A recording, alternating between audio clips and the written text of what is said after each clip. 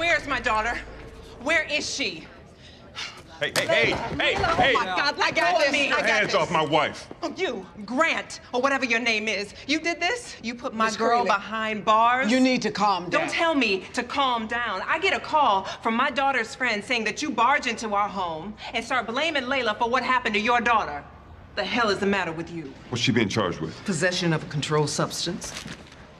I want her released. Now. I play golf with a top trial attorney, and he's gonna have a field day with this case. Your daughter's going through the system like everyone else. Was this about revenge? Is that it? Or you got it in your head that Layla is somehow to blame for your daughter trying to kill herself? Don't you talk about my daughter. You should have come to us if you had concerns. What, like the other parents who complained to you about Satan over there? Yeah, that's right, I talked to him, and I know you did nothing. Not a single damn thing. Not a...